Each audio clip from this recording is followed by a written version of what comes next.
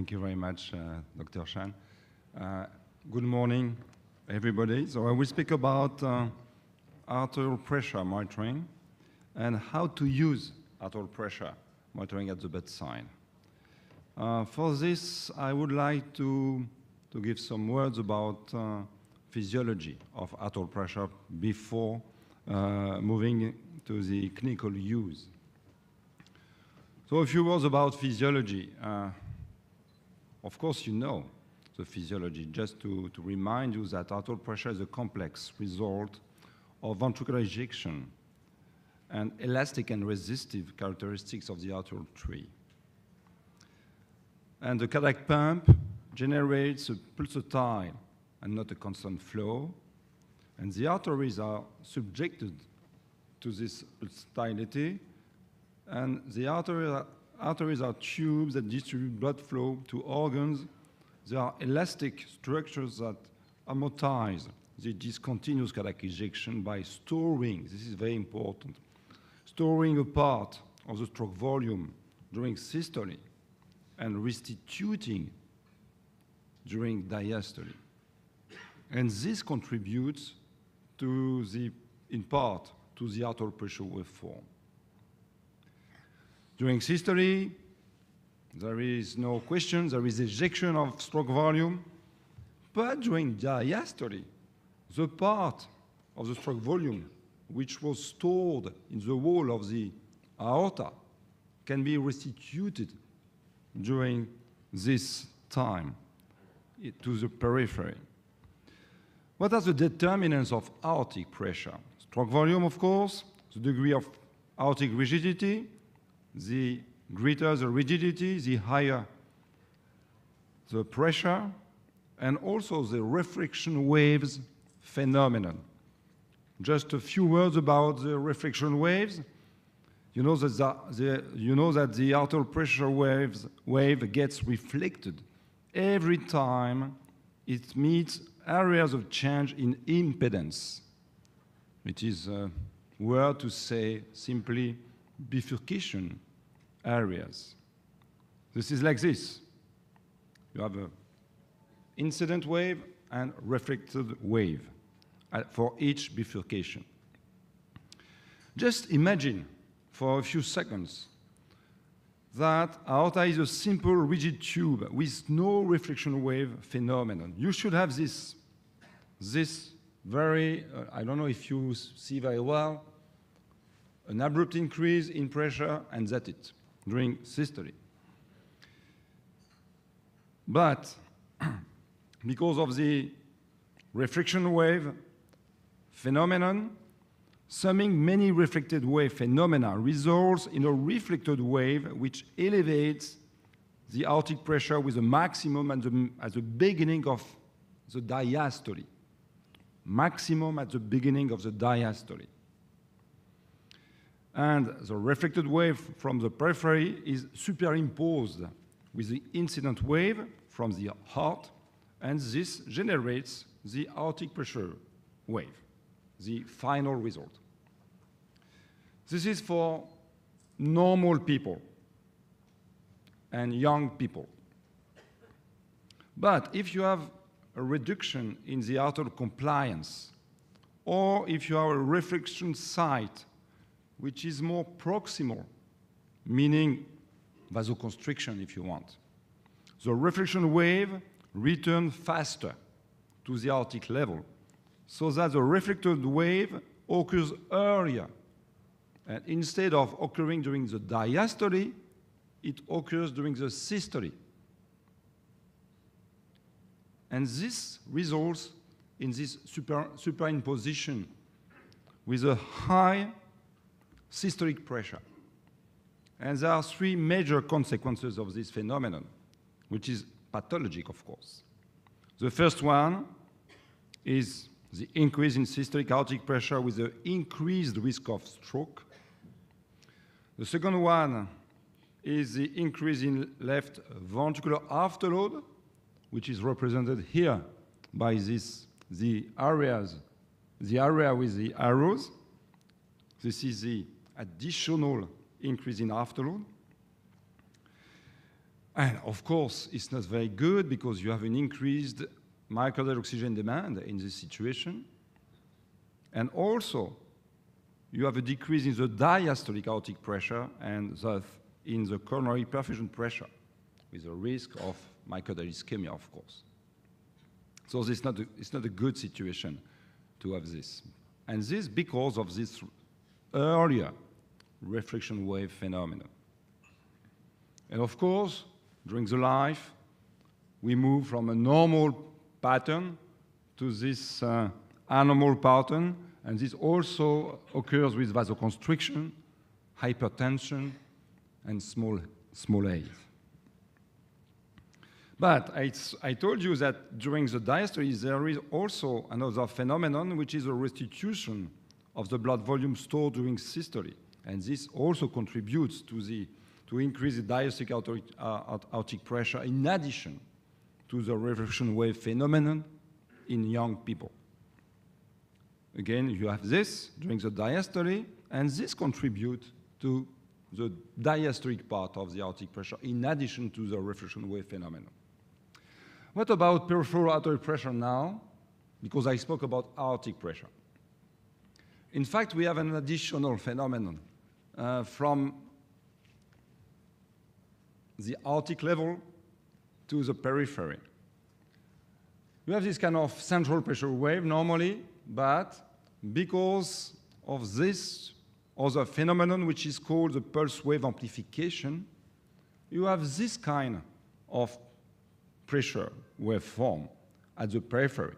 And in general, we measure pressure, arterial pressure at the periphery, radial, brachial, or sometimes femoral, but it is at the periphery. It's not at the level of the aorta. And for example, because femoral is closer to the aorta compared to radial, we should have a higher radial systolic arterial pressure and a higher radial pulse pressure compared to the femoral and systolic pressure and pulse pressure. When you have a young man or woman, normotensive, vasodilated, and tall, you have this kind of phenomenon with a large pulse wave amplification. But if you are old, hypertensive, vasoconstricted, and small, you have no big differences between systolic pressure at the periphery and systolic pressure at the level of the aorta. Because, and we say that we have no huge pulse wave amplification in this situation. Okay, now we can move on to the clinical use of arterial pressure. In fact, we can use arterial pressure by two ways. We can pay attention to static values of arterial pressure, and they can provide useful information to assess hemodynamic status. In fact, we can pay attention to 4 values. Why 4? Because they are very well identified. The systolic arterial pressure, the diastolic arterial pressure, the mean arterial pressure, and the pulse pressure, which is the difference between the systolic and the diastolic pressure. And all these 4 values are very important because they can be helpful for the interpretation of the hemodynamic status. The systolic arterial pressure is a reflection of the left ventricular afterload. And this is especially true in situations where there is a low pulse wave amplification. That is to say, in old patients, in patients with chronic hypertension, vasoconstricted, for any vascular comorbidity, you could have a low pulse wave amplification phenomenon, and therefore the systolic pressure you measure is a good reflection of the left ventricular afterload. In young people, in normal people, it's not true, because the left ventricular afterload is better reflected by the systolic pressure at the level of the aorta, which could be different from the radial one, for example. So if you measure a systolic pressure of, I don't know, 140, this is a true afterload for old patient. It's not for a young patient. Could be 120, for example. So this is the difference. The mean arterial pressure, of course, it is important, and you know that very well, because first, it is nearly constant along the arterial tree. There is no big differences between arterial, peripheral, and central MAP. Of course, central is a little higher for blood flow, but not so different. For example, a femoral MAP is equal to a radial MAP. And also, it is important because of this phenomenon, you know, this autoregulation of organ blood flow phenomenon. And you know that if you plot the organ blood flow on the y-axis and mean arterial pressure on the x-axis, you have this kind of relationship. And for the normal range of mean arterial pressure, you have a plateau. That is to say that there is no change in organ blood flow, whatever the changes in MAP. This is good news, of course. Just imagine that if you increase your MAP by, I don't know, by making an exercise and your brain blood flow increases, could be terrible in terms of headaches, etc. But this does not happen because of some adaptive mechanisms. But of course, if you have a low MAP, this is one of the definitions of shock. Our job as intensivists is to try to push the value of MAP up to the plateau of this relationship to avoid any hypoperfusion only due to hypotension. But you know that in case of chronic hypertension, you could have a shift of the autoregulation curve to the right.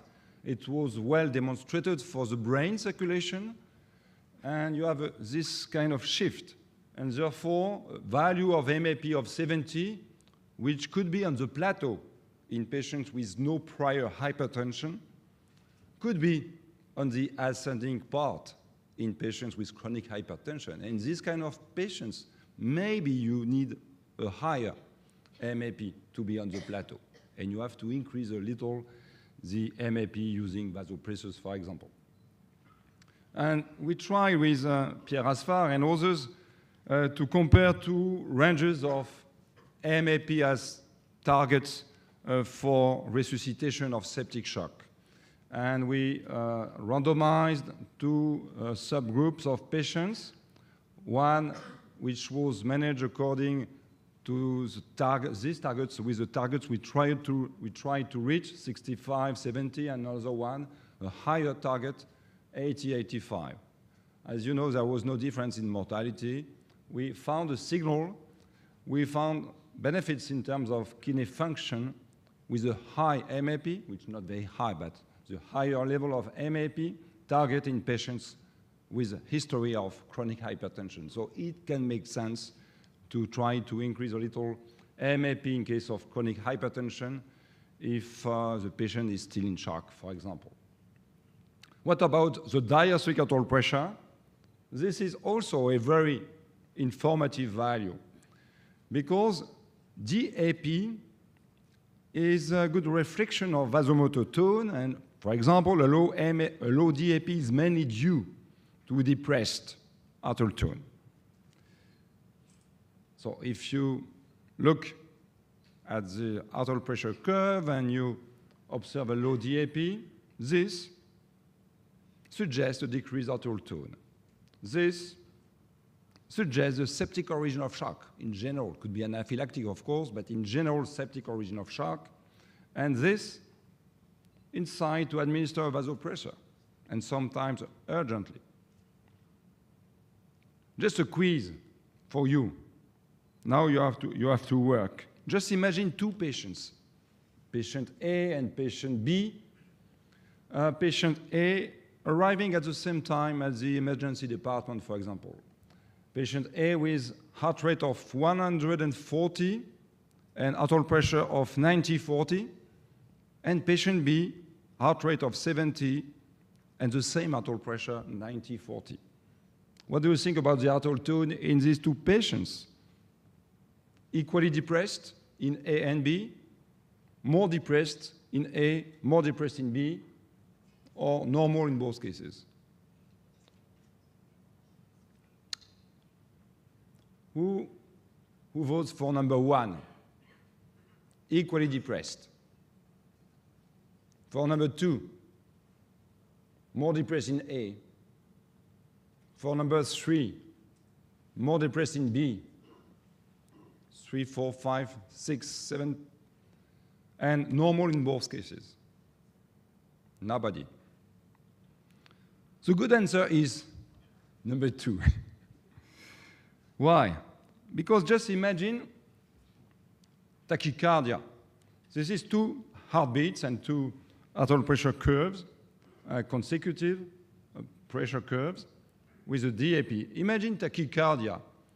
In this situation, there is no time for the diastolic pressure to decline completely. And you should have a higher DAP by definition. So in the example I gave you, the DAP was the same, meaning that probably in the patient with tachycardia, the arterial tone was totally depressed. Otherwise, the DAP should be higher. So pay attention to DAP, but also pay attention to heart rate at the same time for a good interpretation. But DAP also can be low in case of bradycardia, as I said, but also in case of arterial stiffness, and this is the other factors. DAP is important also because this is a driving pressure for left ventricular coronary perfusion. This is also why it is important to correct diastolic arterial pressure to avoid myocardial ischemia. Because as you know, this is a coronary blood flow of the left coronary vessel and right coronary vessel. As you can observe, for the left coronary vessel, it is essentially during the diastole, while for the right ventricle, blood flow occurs in the systole as well as in the diastole. Pulse pressure now, briefly. At the level of the aorta, the aortic pulse pressure is proportional to stroke volume and also to aortic stiffness. But because stiffness is very important, just imagine an stiff aorta in case of old patients, hypertensive patients, diabetic patients, etc. You should have a larger pulse pressure for the same stroke volume, for normal stroke volume. Therefore, if you observe a low pulse pressure in this situation, for example, 30-40, you know that the patient has a low stroke volume. He should have a higher pulse pressure normally. So all these values are very important, can be helpful to assess the hemodynamic status. And of course, also you can use the dynamic change in arterial pressure because it can provide useful information to assess peripheral responsiveness. I don't want to go into details because my first presentation this morning was dedicated to peripheral responsiveness. So just to remind you that if you have a high pulse pressure in general, this is associated with peripheral responsiveness, and a low pulse pressure with peripheral unresponsiveness. And this was proven in many studies, this one and others. And this is a meta-analysis showing that it is good to predict peripheral responsiveness in patients with mechanical ventilation. And also, you can use it to assess changes in cardiac output, not only to predict, but also to assess the changes. This is a picture with a high PPV, 32%, and you give fluid, and PPV went down to 5%. You can imagine that cardiac output increased. And maybe you can replace cardiac output monitor just by looking at the changes in PPV, and this is what was done by this study by Le Malnac and co-workers, published in Anesthesiology years ago, and they observed a nice correlation between the changes in PPV after fluid administration and the changes in cardiac output. So if you have no cardiac output monitor and the patient is mechanically ventilated with a normal tidal volume, you can rely on the changes in PPV to assess the changes in cardiac output after fluid administration. And we have many devices now able to look at PPV, and you know all the limitations. I don't want to go into details. Just to finish, I emphasize on the importance of arterial pressure monitoring at the bedside and essentially in shock patients. And this paper, which is an expert panel paper, and with many of the speakers of today, Jean-Louis Vincent, Daniel De Backer, and others, we propose to insert arterial catheter in every patient with shock, and it is very useful to measure arterial pressure and all the values we discussed, but also PPV, and also to sample blood to measure PA, CO2, PaO2, etc. So my conclusion is that please use arterial pressure monitoring and use all the pieces of information that you can obtain. Thank you very much.